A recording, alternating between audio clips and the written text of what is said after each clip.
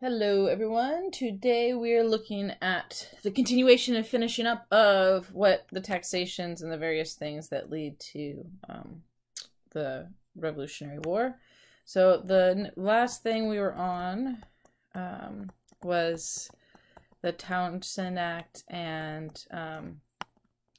the boycotts that was the last lecture. So now we're moving on to the Boston Massacre.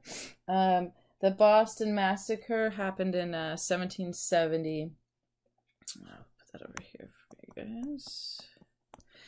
And really kind of was this a culmination of tensions between the soldiers, the British soldiers, and the colonists. Okay, the other thing was, some of this tension was the the soldiers, see, they, kind of sucked for them too, because they're in these posts and they weren't getting paid a ton, so they really did kind of need to work to help pay for things. So it wasn't as if, they were going around flush with cash, and then on top of that, decided to see if they could take people's jobs in the process too. They needed money, they needed work as well. Many of them didn't even want to be there. You also had merchants' profits that had declined in the process. And all of this, along with the Sons of Liberty, because they play a role in this. Sons of Liberty, remember, they're the more radical group. Alright, so they push for and certainly encourage, and we'll see Paul Revere was a Son of Liberty, and Paul Revere was the one that's going to do the most famous image of Boston Massacre, and we're going to look at that in a minute. Anyway, so you have the tensions being flamed by the Sons of Liberty towards the British.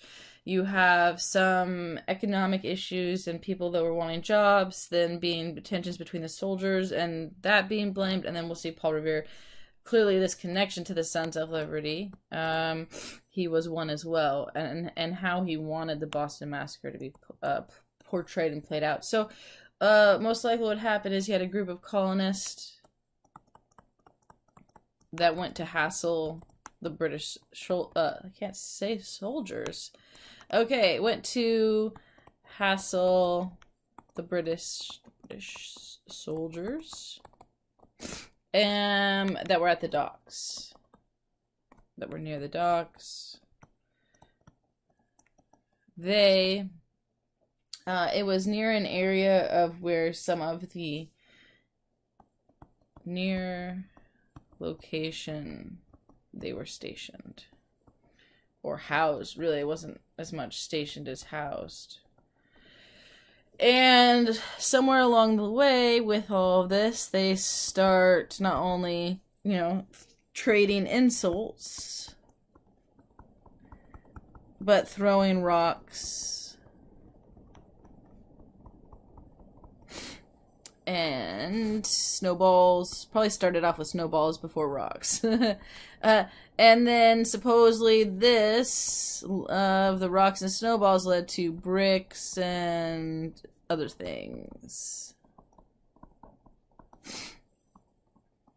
Somewhere in the chaos, someone, they don't know who, yelled fire.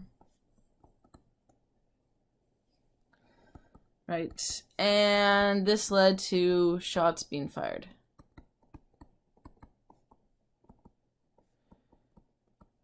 And colonists killed. Right. So then from this, what you end up having is the soldiers end up arrested and on trial.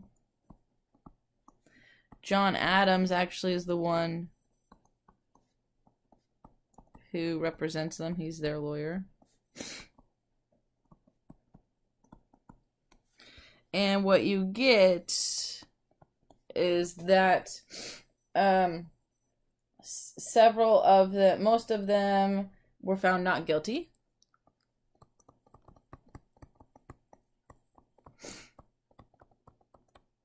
But you had 2 that were convicted of manslaughter.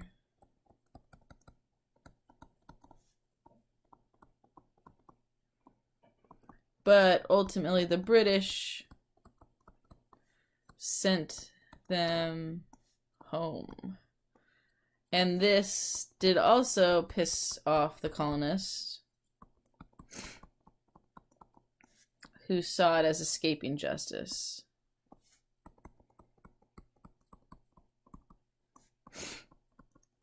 So it certainly doesn't help this part here of family planning, though it probably was fair considering what happened. This certainly creates, so put here, the importance of the Boston Massacre, as far as what it leads to, is that it pushed more colonists over to the side of wanting independence.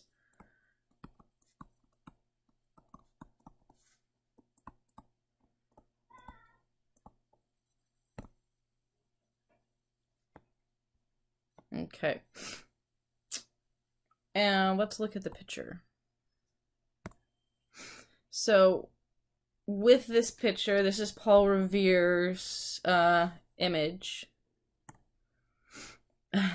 And some of the things that we can look at this, and this one is the Thing link one. You can go, there's a link provided where you can actually, if I actually go off this for just a second, you should be able to see him. Oh, because it's still thinking here, because I went off of it. But there's all the different links. Make sure you click on those. It gives you the text descriptions of some of the key points. If you don't want to go back through this lecture afterwards and you're trying to make sure you can talk about this picture, there's a video to watch. So lots of good stuff that way. Right now, of course, it's thinking.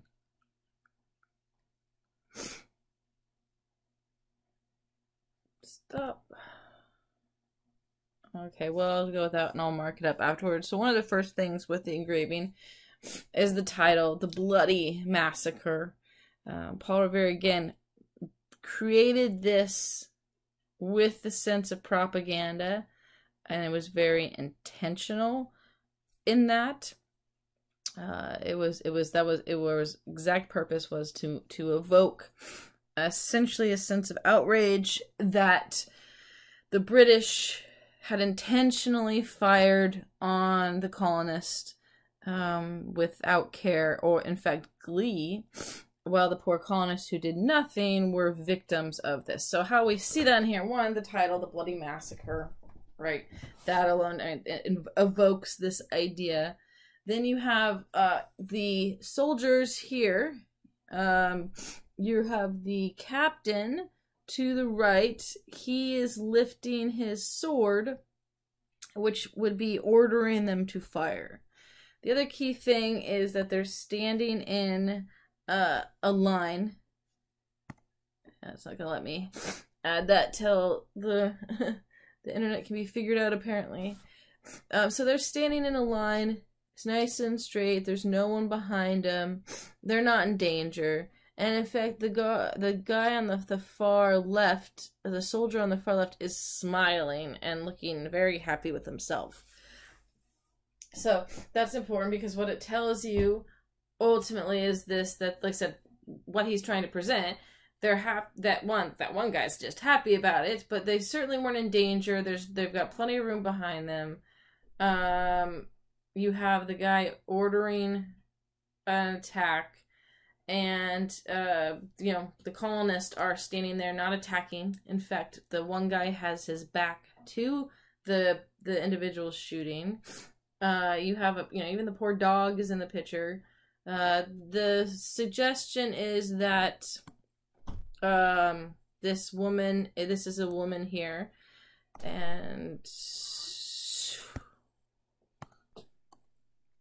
I got it back up. Sorry for that break there. One, my kid came in and had to talk, of course, because I'm recording, but also I figured I'd get it back up. So again, with it, you have the title, as I mentioned. Here you have the individual ordering it. Oh, and you can see the icons for Thing Link, right? So these were things that you could hold your cursor over and select on. I have it frozen to draw on here, so it doesn't work. And read the different text or watch a video or see another image of that. So here he is ordering the attack. This is important. They're all in a line. There is also, if you look back here, no one behind them.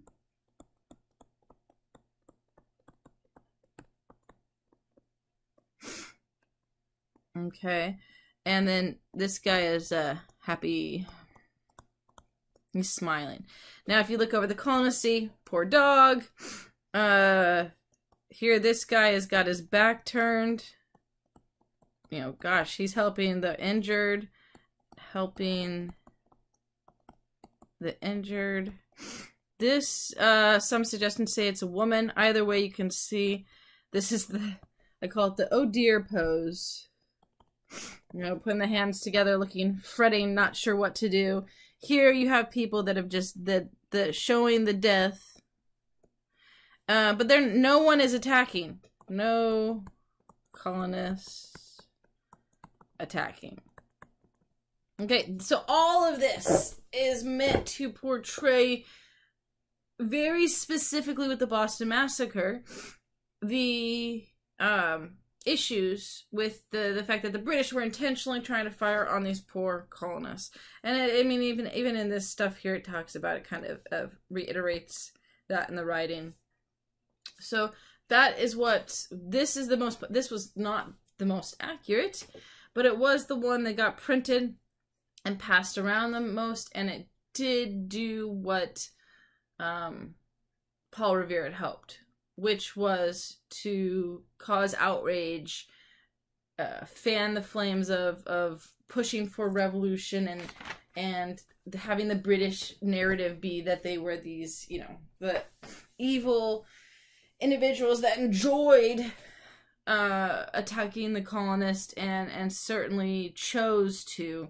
And see, this is what the British does. This is why we need to, you know, be free of this tyranny in that sense. So go back to that's the Boston Massacre. Paul Revere's image, big one there. If you do the Thing Link, it shows you an image that was done later, which was more based on testimony. And again, what it shows is a much more chaotic scene. The potential that the soldiers were surrounded on both sides. You don't have them all just lining up happily firing, and the colonists definitely did fight back, and even before the shots were throwing things at them. So yeah, how it got to them shooting, because, well, someone in the crowd yelled fire. Both sides argued it was the other side, and we don't know. Nonetheless, it wasn't quite as neat or obvious, if you will, as Paul Revere made it out to be. All right, so the next one we have is going to be then the Tea Act. Remember, with the Townshend, you had the Tea Act was not repealed.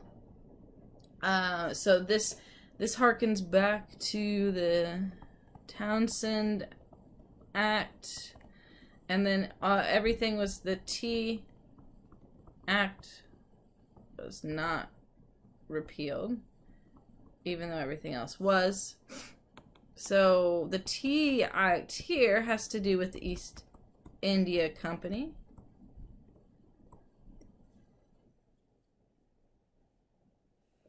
And the East India Company was connected and governed and controlled by the British. They all, and many individuals had invested heavily in the East India Company. They did various things. East India Company had dealings in China. They did tea. They had opium dealings as well. It had suffered some problems, so had some money problems. And ultimately, the hope was the British government that they could help revive the East India Company because it was such a big facet for their empire, for the different trade routes, and of course just the fact that a lot of wealthy known people had investments in it. A lot of actually people in general had investments in the stock and in the East India Company. And so the thought was we can help them out and maybe help with tea and selling with it to the American market, basically giving tax cuts and exemptions so that they could give a cheaper price to the American tea market. So what they basically said is that you can bypass the merchants and taxes that, remember, the Townshend Act for tea, and instead sell it directly to the people and the American market, and which would allow for a cheaper price than anyone having to pay the tax.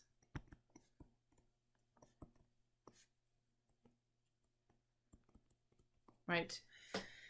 This doesn't go over well either. At this point, anything the British do is going to piss off the colonists. I mean, that's just the fact of it, isn't there? No matter, they cannot win here. And I mean, this one's more shitty. You know, you kind of read through some of them, you're like, oh, that sucks. You know, with the Townshend Act, it was really an attempt to try to do what the colonists said was okay.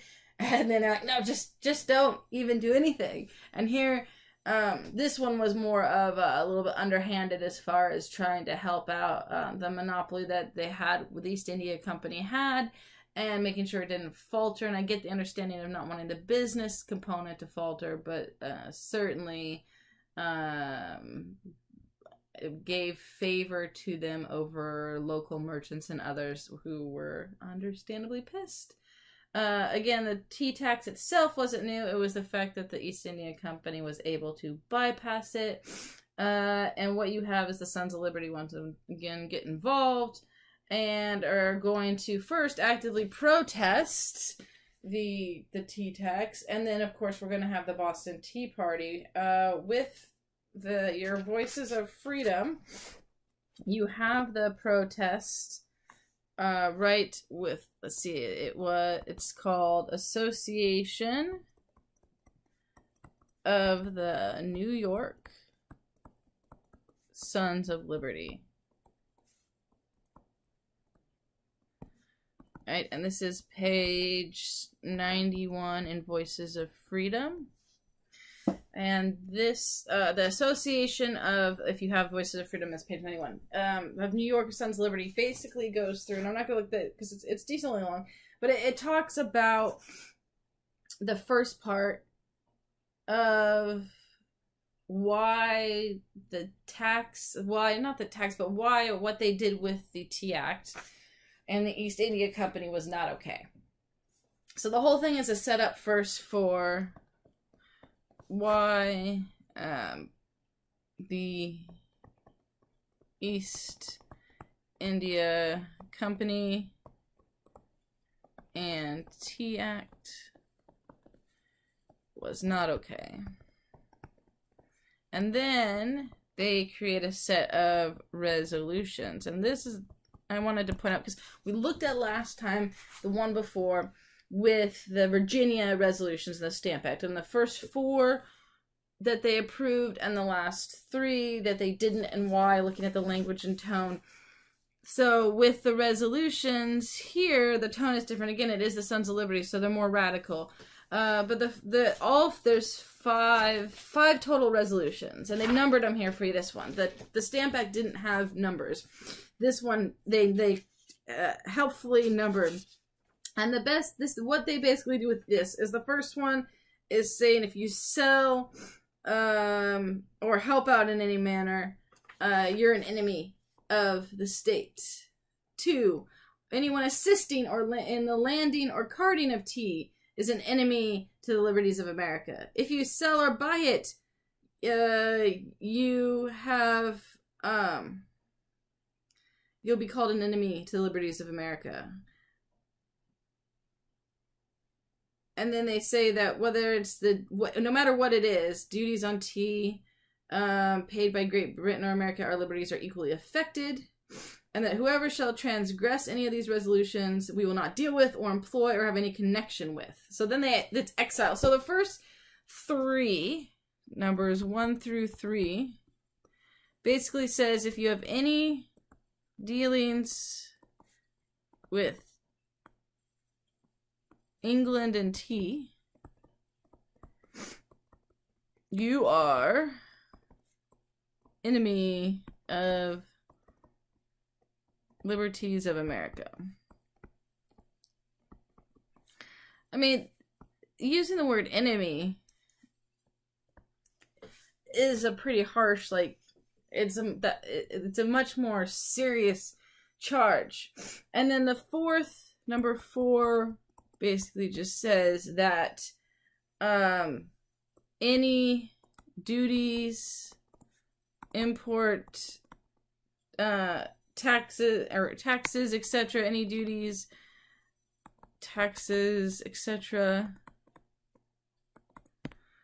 impact, affect liberty. And then C, for the last one, sorry, so number 5, if you break these resolutions and deal with tea, then you will not be dealt with. Equals you. And would not be dealt with. Like I said, it really is this ostracism. So it's not exile exactly. I said exile before, but they aren't sending them away. But ostracism is a good word for it, as far as that we're just gonna pretend you don't exist. You are no more. This is a lot harsher, and I think that's important to recognize with this, is that the response by the Sons of Liberty, and time has come by. The Stamp Act happened several years before. Okay, so that is important to note with this, is that the Stamp Act was before, and so it you know, the sentiment several years ago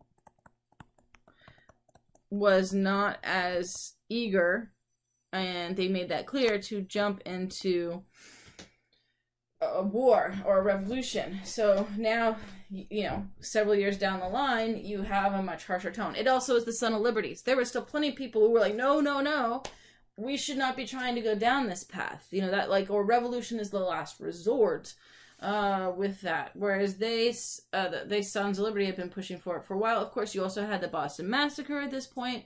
So more people were supportive of this, which is probably part of the reason why the language got through. One, it was the Sons of Liberty rather than like the local government, but 2, also that, you know, we are moving closer to the Declaration here, and because of that, you have more support for this, and people willing to be more brazen about the language that they're using. But like I said, I want you to pay attention to the difference between, you know, go back and look at the Virginia Stamp Act resolutions, and how the wording they use there, plus the 3 that they chose not to, you know, there was because of this similar wording. And then now you have the Sons of Liberty, and you have this wording. And then we're going to look at the resolutions on the Intolerable Acts and look at that wording, because all of that is important for what's going on. All right, so the Sons of Liberty write this, and it's all leading up to the Boston Tea Party.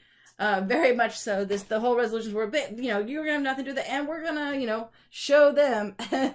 And they, because one of the things that this resolution is talking about before was that no one was willing to bring the ships. So if you read the first, like, so we just went over the resolutions. But if you're reading the Sons of Liberty stuff that they're doing elsewhere, it mentions, like, none of the American ships were willing to bring the tea in. They're creating a blockade.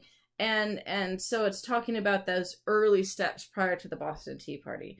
And that was part of it, is that they had basically told them they didn't, that they shouldn't be bringing in the tea.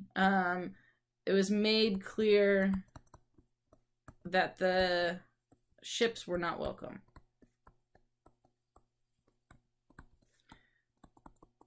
And it mentions that American ships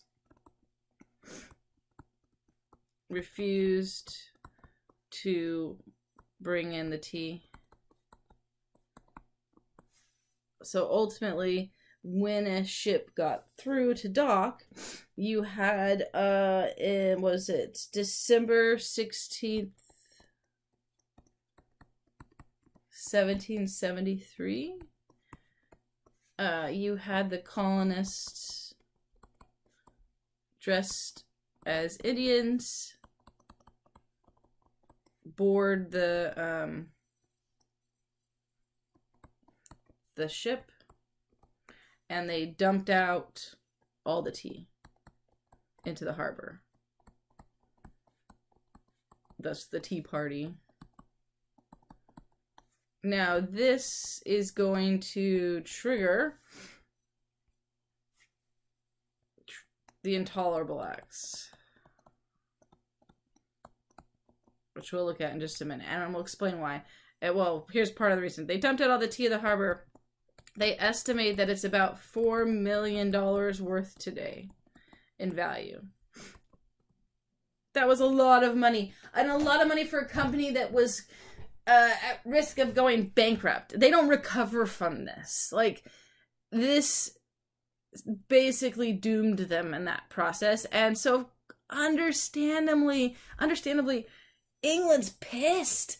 Like, you keep fighting us, you keep causing problems. We're trying to do these different things to help out. This one lowered the freaking tea for you. Could have gotten tea cheaper. What is your deal?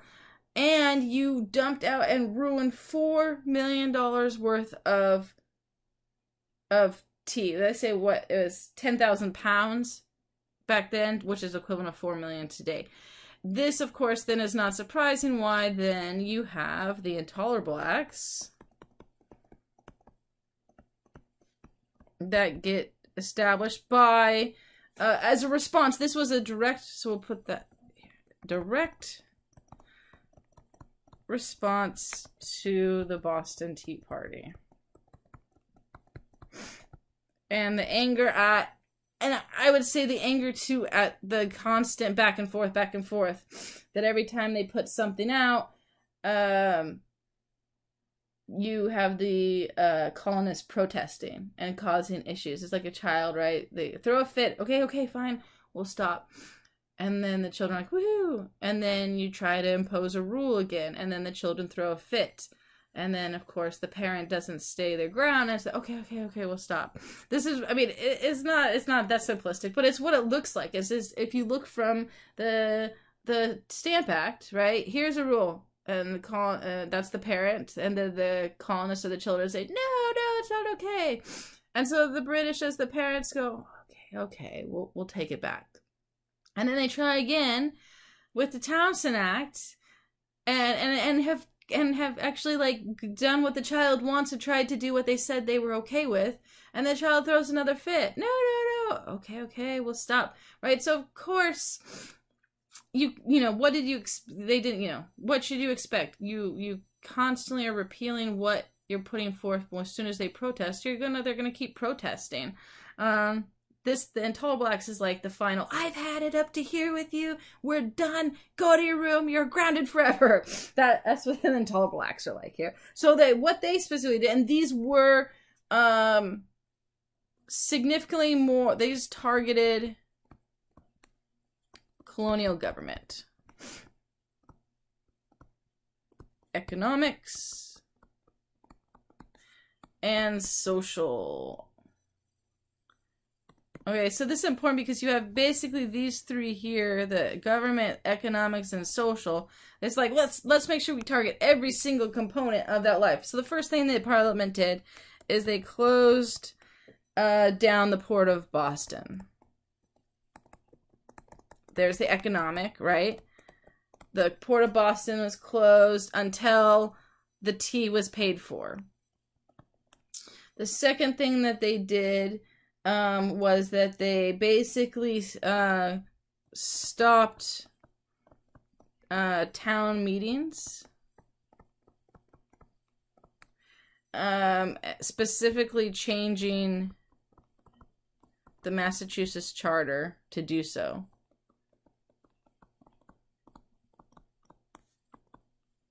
Right, so here, government. So let's do this. Economic. Boop, boop. Government. There was another government one. They not only stopped the town meetings, except I think they got like one periodically, but you can't govern or do anything with one meeting a year or whatever. And then the governor was allowed to appoint members of the council. To appoint members of council. Okay, and this had been done in the past by election. Was done. What's significant about this is that in past, if the governor can choose, the governor is picked by the, this is government too, the governor is picked by the king or someone in England, right? And if he gets to choose members of the council, then this could have, this is serious impact for colonial representation. Put that, serious impact. Because you just are going to pick people that are going to support the crown, that not necessarily have the best interest of the town in mind. So that is a serious one. And then you have the what they allowed is that basically a revision of the Quartering Act, revised, that stated, and this is social for sure, that soldiers could now be lodged in private homes by the military, placed by the military commander.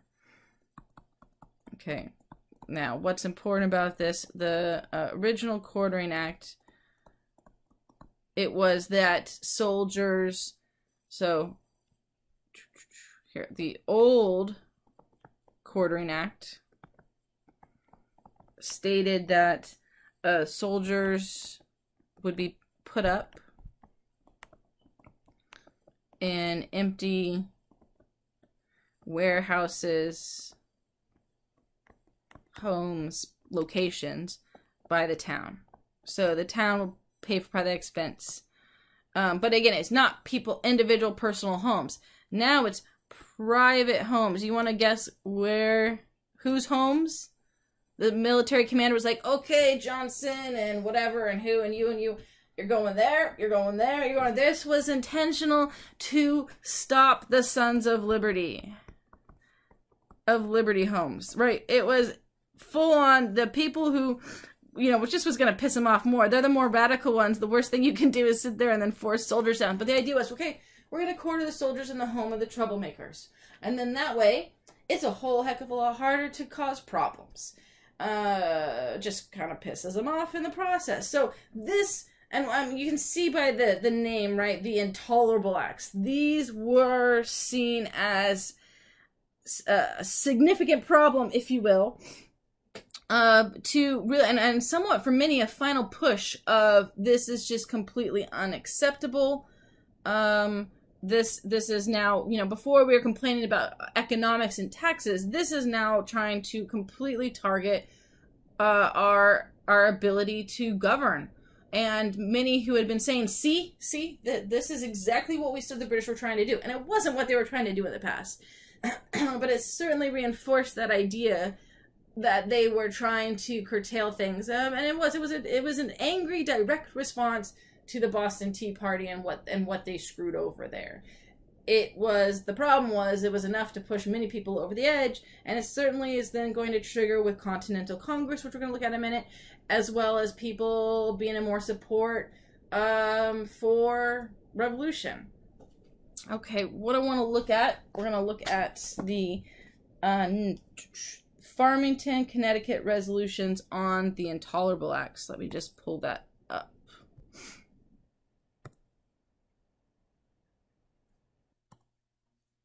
Okay, so there we go. Let's look at, put C here. This is the Farmington, Connecticut, and resolutions, Farmington, Connecticut resolutions on the Intolerable Acts.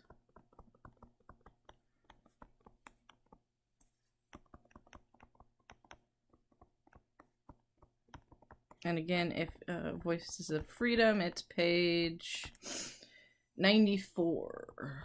Really 95 as we get into it, but it technically starts on 94. All right, so you have, again, the resolutions. This is mostly just what this one is. The first, okay, so these are, so I'm just going to read them because I think it's important, then I'll put, like, the main thing, right? 1, this is the greatest dignity, interest, and happiness of every American to be united with our parent state, while our liberties are duly secured, maintained, and supported by our rightful sovereign, whose person we greatly revere, whose government, while duty administered, we are ready to, with our lives and properties, to support. So this first one is important because it does establish, you know, they're not fully treasonous yet. We're not ready fully to overthrow the king. Because what it is saying is that we're happy. It is our desire and happiness and to be united with parent state, right? With Britain. With what is it? We'll say England is Britain, but whatever. As long as, right? They say while. The word that they use is while our liberties, but it's the same thing. As long as liberties are being represented.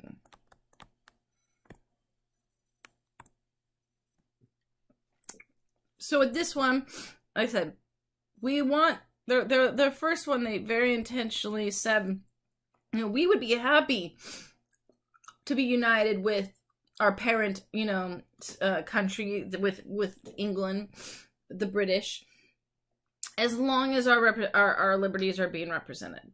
Which then, of course, the implication is that they're not. All right, the next one, number 2. The present.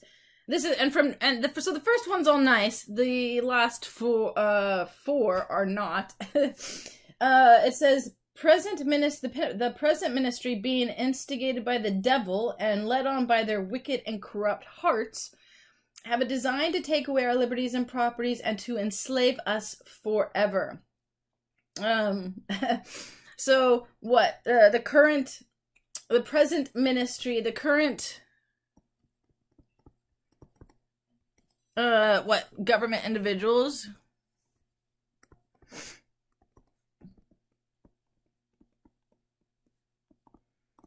are what the devil and wicked, devil wicked and corrupt. And B, their goal is to enslave.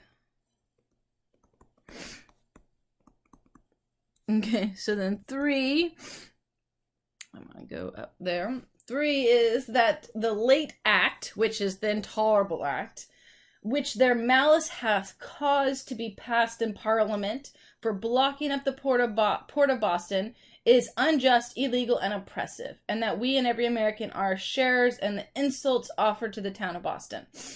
So that the current government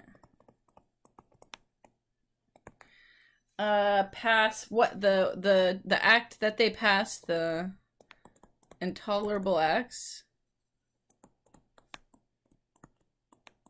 are same thing, unjust, illegal, and oppressive.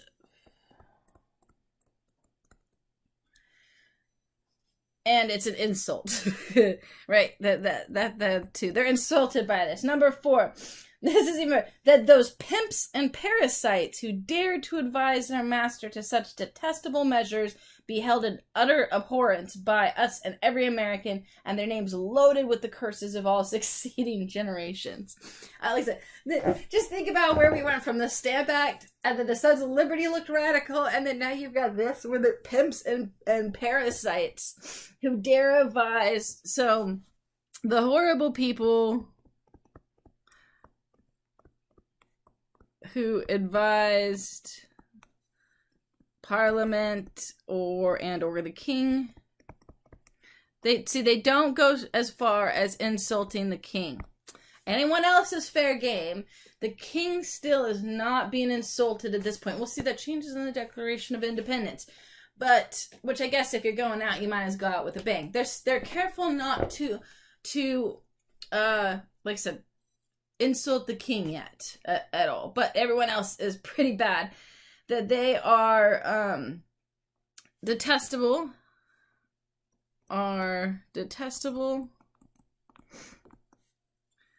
and what?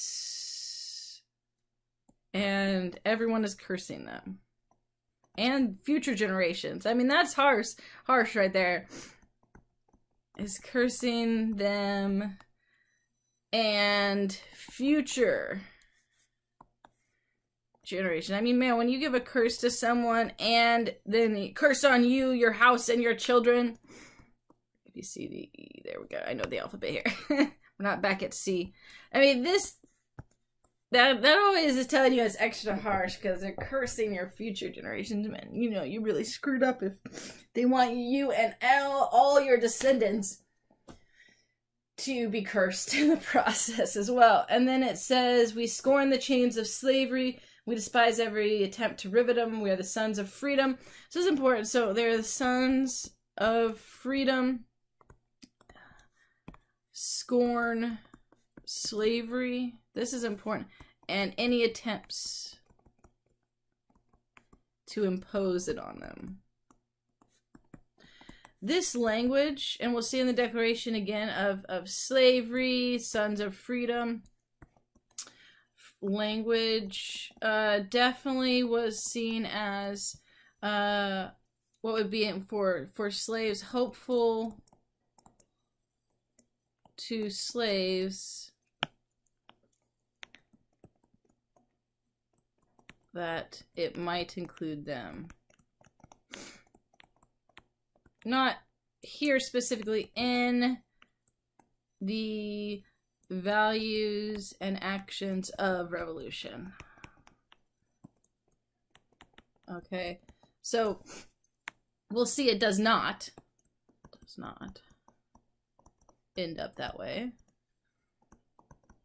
for everyone. I mean, for some it did, and we'll see. We'll look. We're gonna look at this, like the things that are going on during the war. That will be what's going on there. But it is important. You have this language over and over again about freedom, liberty, bonds of slavery, tyranny, that fit perfectly with this idea that there would be some assumption that then slavery, actual slavery, would also be included in this. Like I said, we'll see it doesn't, but there was hope for that it would. Okay, so despise all attempts to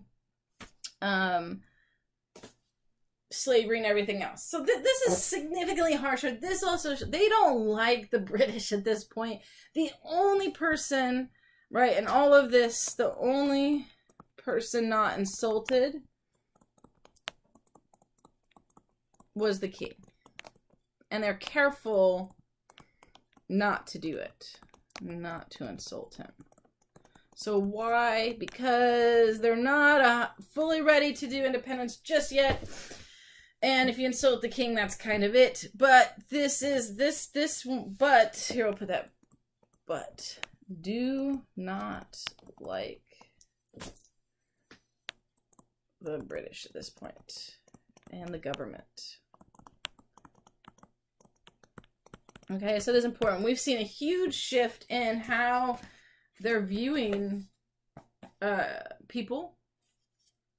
A huge shift in language and tone from the first one to the reaction to the intolerable acts in the process. Okay. What we're going to do, let's see where we at. What number 4? Continental Congress. So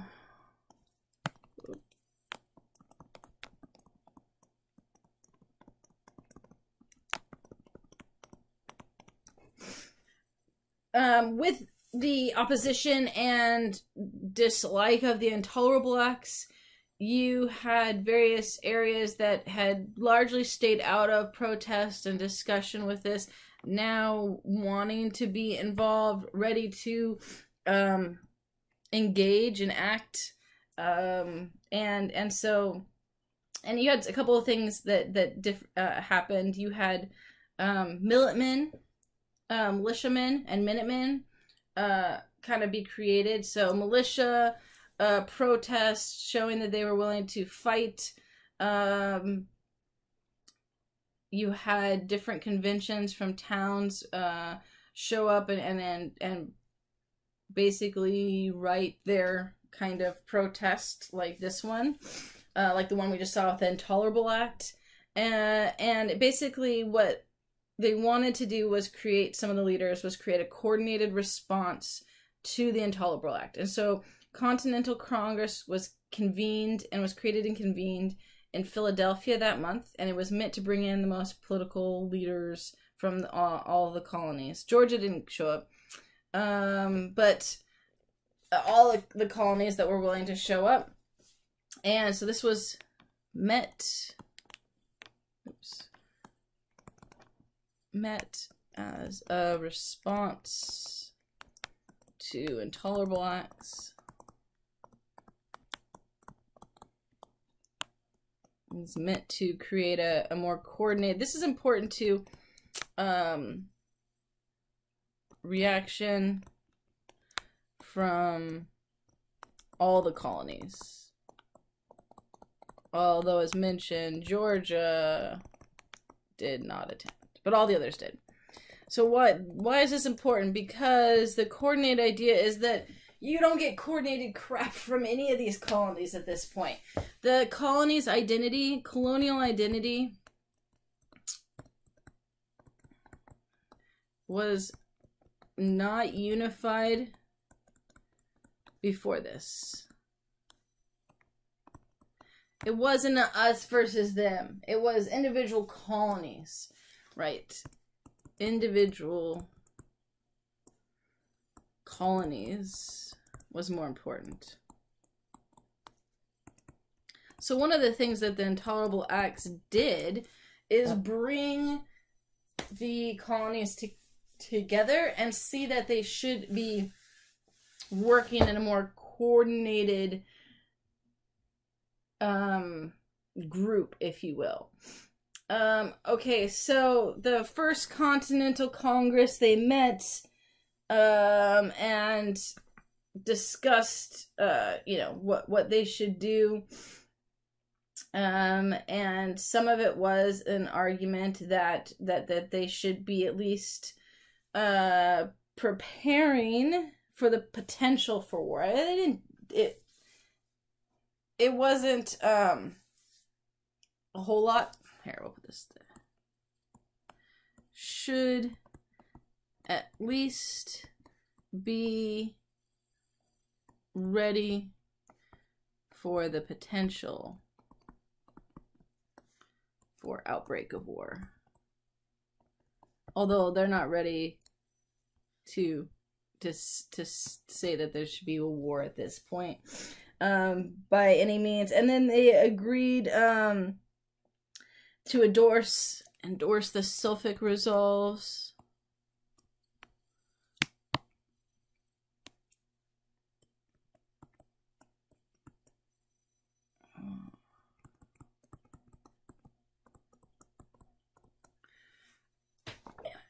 So that's this. Let's see, do we have those on here?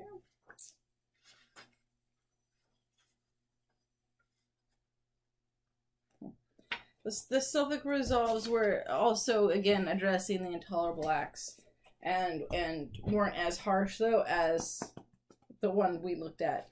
They didn't call them pimps and parasites and everything else that way, but it still was arguing for that what the intolerable acts were unacceptable and needed to be changed.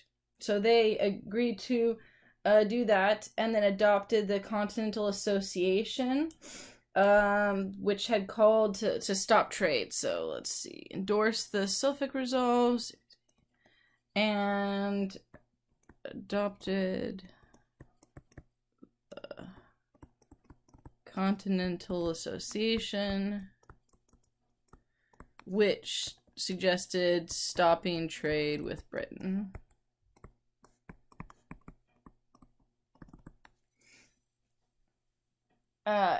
Except for a few things, but that was basically the idea of kind of like a boycott. Well, we won't trade with them. One of the things that and where did this come from? This isn't surprising with this. This is Thomas Paine's Common Sense,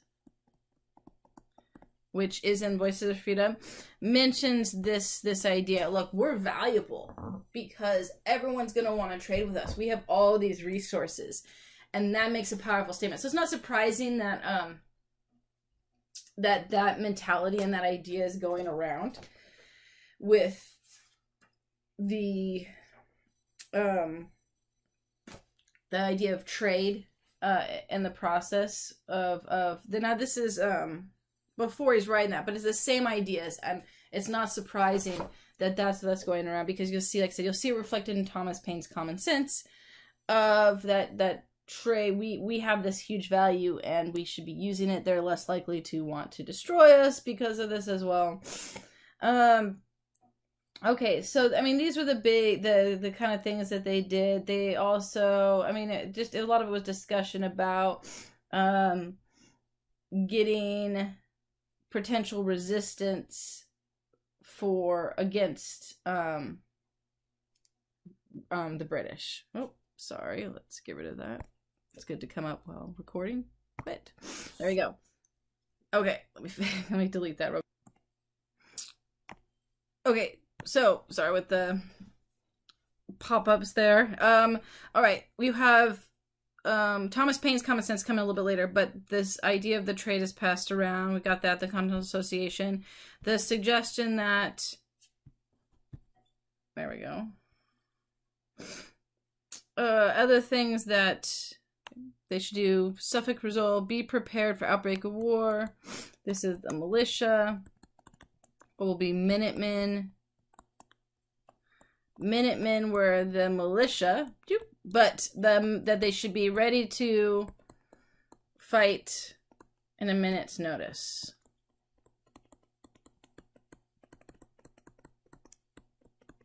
So some of the things that, let's put it over here, because this actually does lead to issues with Lexington and Concord. The militia and Minutemen. If you are ready to fight in a moment's notice, you and the militia in general are going to have stocks or stockpiles of weapons ready to go. Drills and practice. They set up a warning system. And so the goal was that if something did happen, they'd be ready, which it does. At the end of the Second Continental Congress, they agreed to the Continental Congress agreed to meet again. By the time that the Second Continental Congress convened, 1775, they ended up having a conflict that broke out, where it started. So what number are we on here? 5. Conflict. The first was in Concord. This is going to be Lexington and Concord. And you had soldiers march. Concord. This was near. They marched from Boston to Concord. And what they were looking for, this was on, April 19th? 1775. British soldiers were looking for the stockpile of weapons.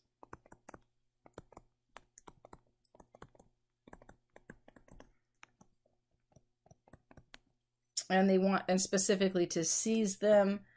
Right. So what you had is riders from Boston, when they heard this, came and warned the militia, basically, of militia.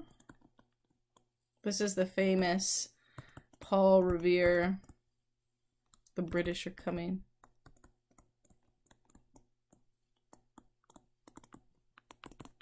Right. Run. There was other people that were with him. He wasn't the only one. He just ends up being the most famously known and remembered. But it was to warn the local leaders of the troops' approach. They took up, so they did. They took up arms and resisted.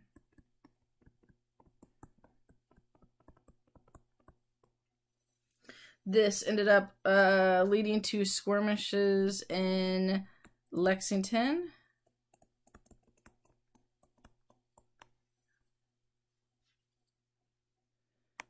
So let's see, semi-fighting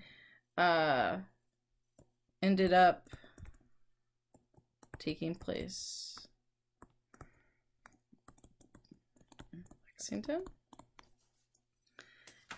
And then also in Concord, right?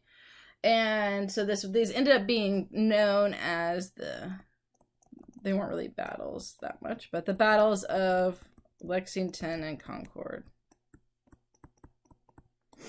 All right, and this, you had some people that were dead. They did shoot each other. The British did retreat to safety. They went back to Boston, so they ended up, the British soldiers retreated.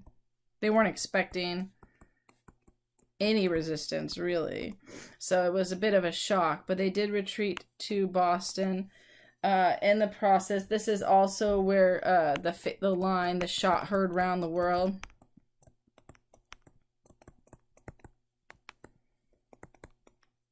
And in part because they knew that this was going to have significant consequence. And is going to lead to ultimately independence. You have with this, and then you have common sense and Thomas Paine's impact certainly helped support. So if we're looking, okay, what led conflict? Let's see. What led to declaration?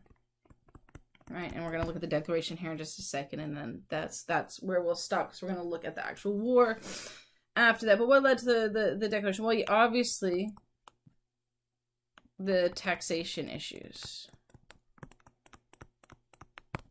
but more importantly, the changing perception, changing view of the British and tensions between the two.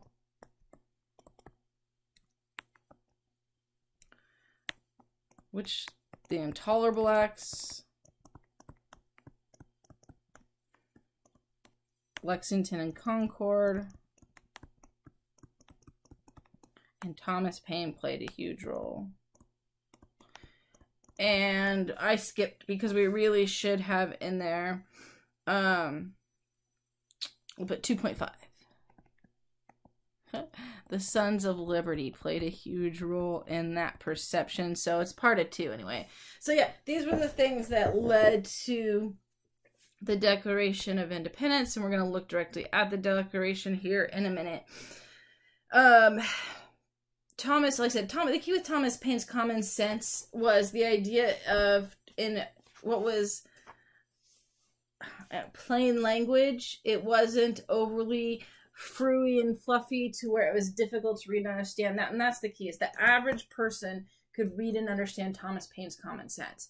A lot of political works that were written during this time are more highbrow, if you will, and the average person that was literate but not super literate in that sense, he didn't have a huge education, would have struggled to read and understand what's going on. Thomas Paine wrote it for every man to be able to, and every man, some women were lucky enough to be able to read it, but for men to be able to read it and understand it. So that's one of the big things with common sense, is that it was plain language and simple to read. And then the arguments were persuasive. The idea of because, okay, so let's just put these down since I'm going over them. Plain language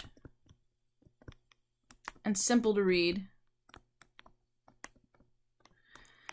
The other thing was that we'll say good arguments. Specifically, issues with kingship and the nature of passing on rule based on birth. Right, so he argues, one of the things that he argues is looking at the issue with monarchy and the hereditary succession. They've got the title on that, which is good, but it's specifically saying this is what's wrong with kingship, and more importantly, when you pass on government rule because of birth and birth alone rather than merit, there isn't issues with that. He introduces and talks about abuse of power.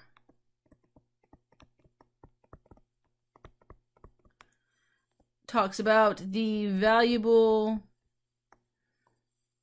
attributes of America, specifically trade and value to the world, which again was the idea. Look, we don't have to be afraid of getting rid of our parent state, if you will, because we have this structure with other people that will make us valuable, that people want to trade with us. We're not going to flounder because we no longer are connected to Britain, even though they're powerful. And then of course this idea of parent-child relationship, right? All children grow up and away from parents.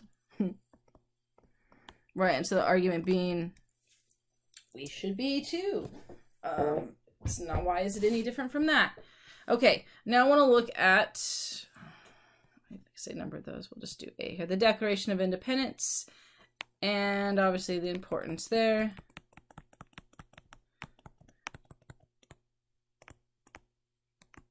So you have all these things that influenced up to and leading to the Declaration of Independence. July 2nd, 1776, Congress formally declared.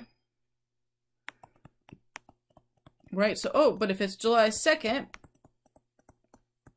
Why do we celebrate on the 4th? Because it was approved 2 days later. Formally declared independence.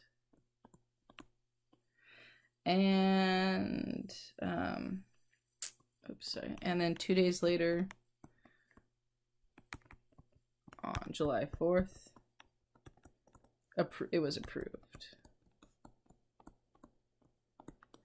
The Declaration of Independence, let's the key with this, I mean, it's a big thing, because it shifts away this idea of the rights of Englishmen to the rights of people in general as a connection to independence.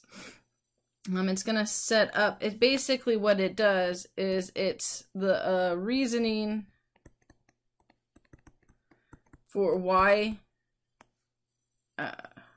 we are declaring independence.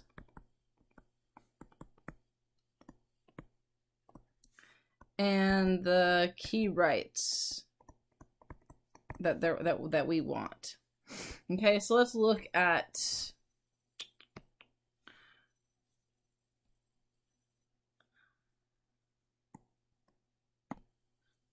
no Declaration of Independence. Okay.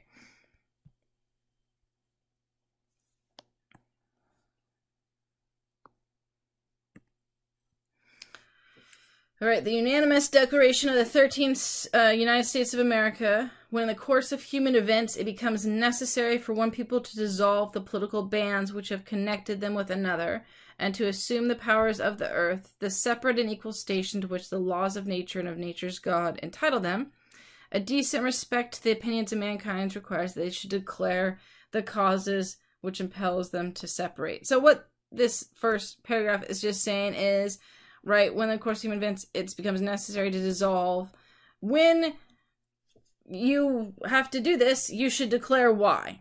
So we hold, and so then these essentially, right, this is saying, we're saying why, the reasons, and the reasons are this list right here of what is important. Well, it's actually two parts, the reasons and important. So this first part,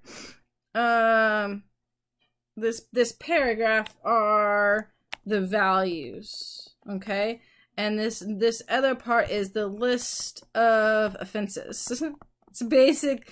It's like, this is why you suck. That's what I always like to say with it, right? Here. This is why you suck. And why we're leaving. All right, so the first parts, though, here's the values for what we're doing. We hold these truths to be self-evident, that all men are created equal, and they are endowed by their Creator with certain unalienable rights, and that these are life, liberty, and the pursuit of happiness. Oops.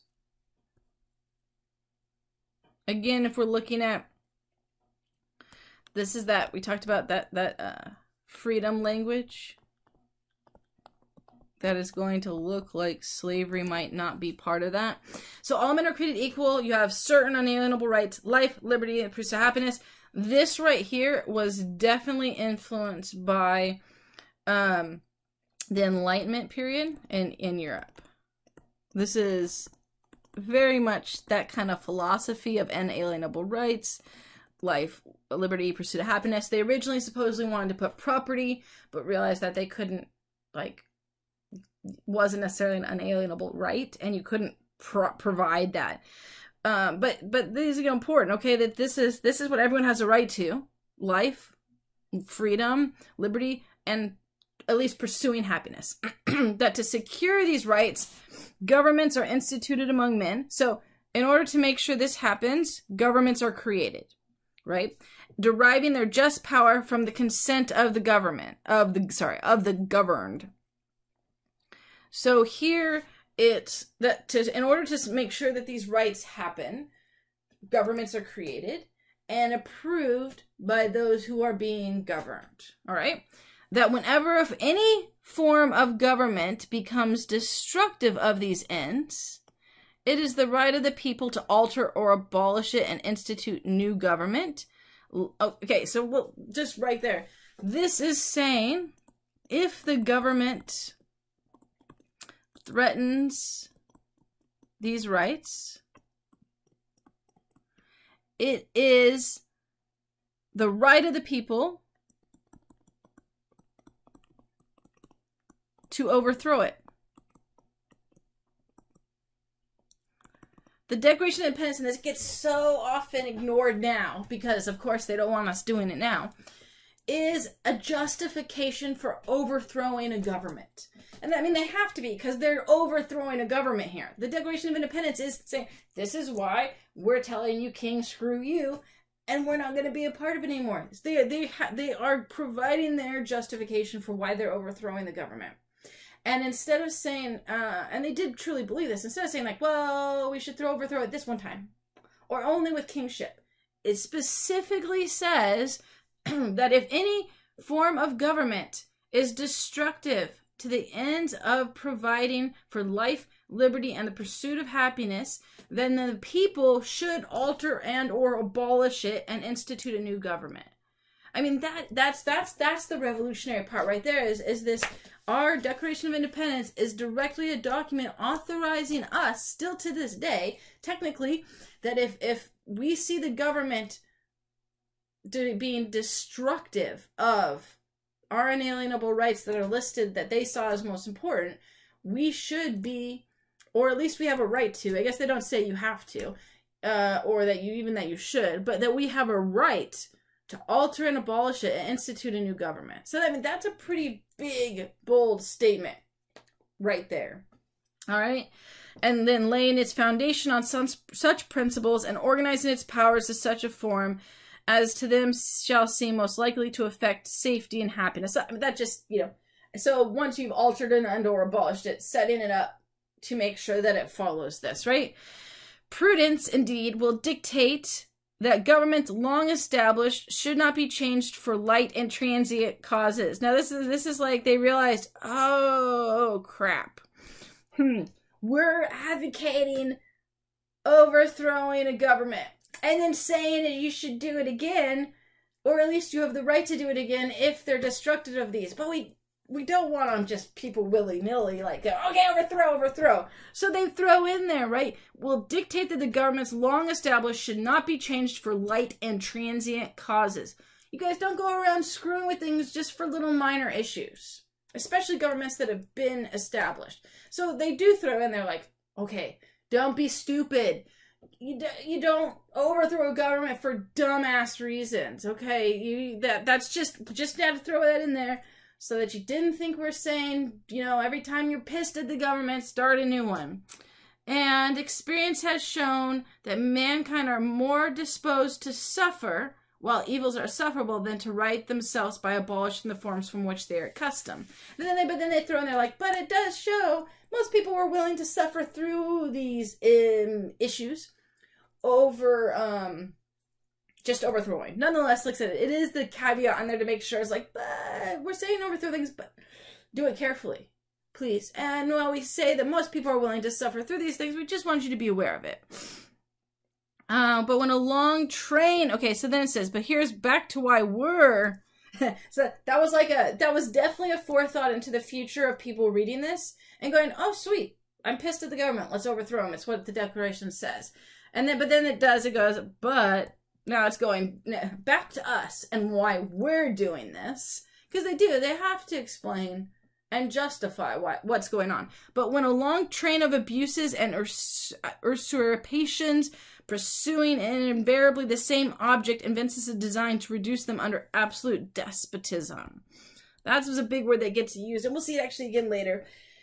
A despot. So I mean, this is they're arguing that, right, it's been a long train of abuses, and that they've attempted recourse. Then, but when it creates despotism, a cruel individual ruler who abuses and you know, is a harsh ruler that doesn't, you know, takes away liberties, then it's your right, it is your duty to throw off such government and to provide new guards for the future security. So here's a crazy thing, right? I'm out of space to mark this, but it is your duty, I want to emphasize that, it's your duty to throw off the government. Before they don't say it's your duty, it's the right of the people.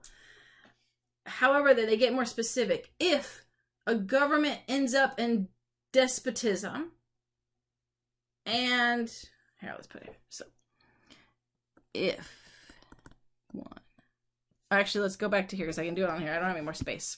So, the Declaration of Independence is 1.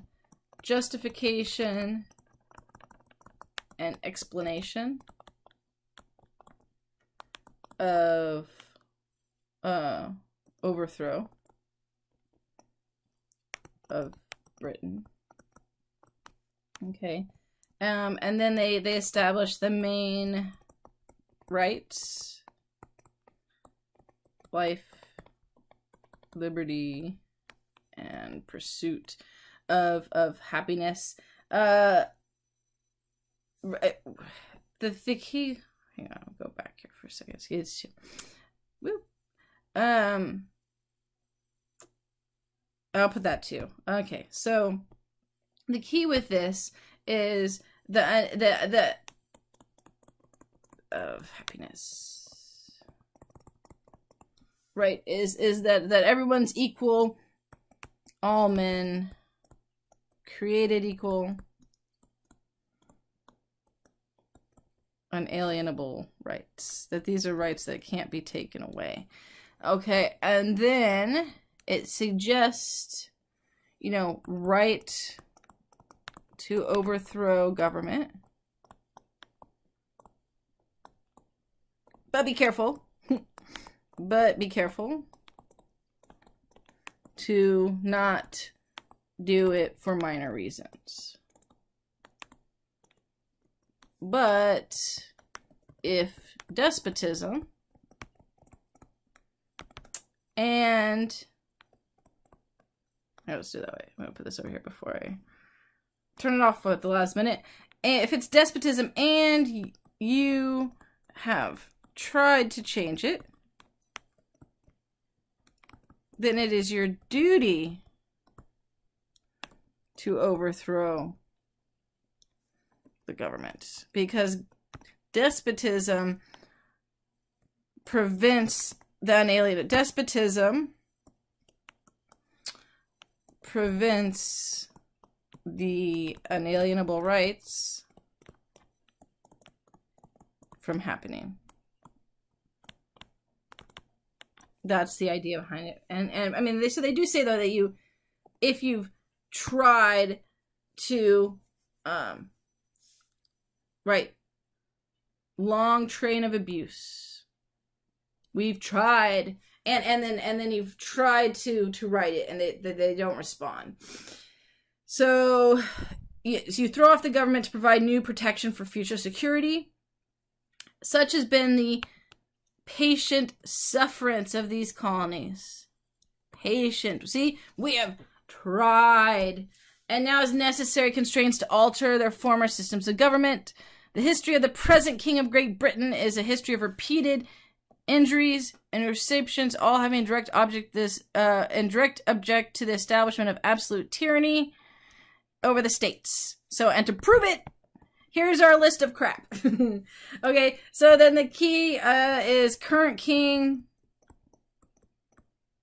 is a tyrant. Current king is practicing tyranny and limiting rights, and therefore list of ways the king sucks. List of because to prove it, here's the list, right? He has refused to assent to laws the most wholesome and necessary for the public good. He has forbidden his governors to pass laws of immediate and present importance unless suspended in their operation till his assent. Blah, blah, blah. He obstructed the administration of justice. He made judges dependent on his will alone. He created new offices and sent them to harass our people. He has kept on us in times of peace standing armies without the consent of our legislatures. He's combined with other subjects to us a jurisdiction foreign to our constitution. Quartering the large bodies of troops. They don't like the troops there. For protecting them by mock trial. Boston Massacre. That's what that one is. For cutting off our trade with all parts of the world. Taxes. Taxation. Without representation. Right, these are all the things we've talked about. Although they do a couple others. For depriving us of, in many cases, without the benefits of trial by jury. For transporting us beyond seas to be tried for pretend offenses. Suspending our legislatures, intolerable acts. Anyway, the point is, you can read through it and stuff. And then in every stage, we've petitioned and tried to redress these issues. Again, they make it clear. We tried to get change. This isn't something we jumped at. So the list of the ways the king sucks, which are largely have to show the various conflicts we've discussed. Point, taxation, quartering, trade, intolerable acts, etc.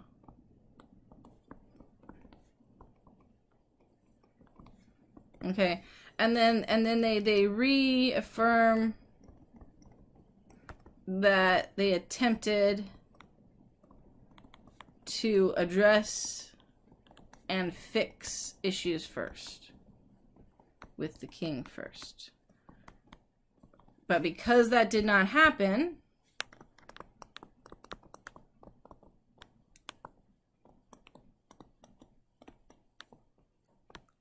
they now have to declare independence. All right, so prior to and then of course the independence is important because, I mean, it wasn't, the British didn't expect this at all. With Lexington and Concord, it's skirmishes. And you could even argue, even with the Declaration of Independence, once the independence is declared, many thought that this would be quick and then things would go back. So this is for the British. I mean, the Declaration of Independence is a big thing because, I mean, it's technically treason. And if you don't win, it's treason. and they did. They said, you know, we stick together or we hang together is kind of this statement that gets thrown around there when this is signed.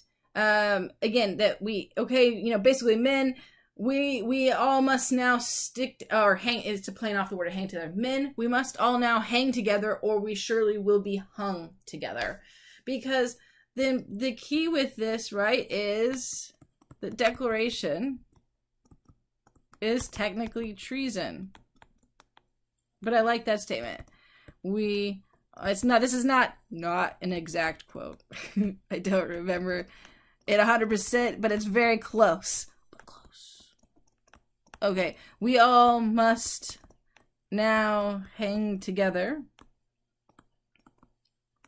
or we surely will be hung together. And this is that recognizing that idea of treason and the fact that they get better. They're in it now. You're in it together. You're putting your name on this. I mean, it certainly was a bold thing to put your name on this too, because it was suggesting that technically it's treason. They win, you're fine. Obviously, see, we won. This doesn't, you know, they don't get hung for treason. But if you didn't, the king certainly was going to be looking for who were the instigators to this revolt. And you've got the list, the Declaration of Independence, with the list of names of the people who were. The other thing is that we'll see, as the war starts, the British really don't think this is going to be a huge deal. And then what? They were the strongest military in the area for that part of the world at this time. The colonists were not. So you go, we're going to crush you. this is going to be ridiculous. We'll be in and out in a couple days. Which, you know what? Anytime anyone says in wars, this will be short, don't believe them. Because history has shown over and over again, they're never short. It's never a quick war. Just don't assume it is, ever. You should never. Maybe it will end up being, you know, one of these times. But I would just never, ever assume when someone says that that's the case. Because they say it here, too. The British say, it's going to be quick. We'll be in, we'll crush them. They didn't really see it as even a full-blown independence. Even with the Declaration, there was some view that, and especially prior to the Declaration, these are just skirmishes. You know, they're discontent and it's not okay. But we'll put this back and then things will go back to the way they were, you know, supposed to be. With the Declaration of Independence, and then as the war progresses and the British realize, oh, they're serious, they then change their tune. But so we're going to look at that. The next lecture is looking at the actual war, during the war, the home front, women's roles in the war, various issues with Native Americans, slaves, and the free black population and their views on the war. The South versus a little bit of the North, those type of things. So we're going to be looking at the war culture and structure during the Revolutionary War, looking at, of course, George Washington, and you have the Continental Army, and then you have the militia, and they function very differently. So that's it for today, and we'll be looking at the actual war next time.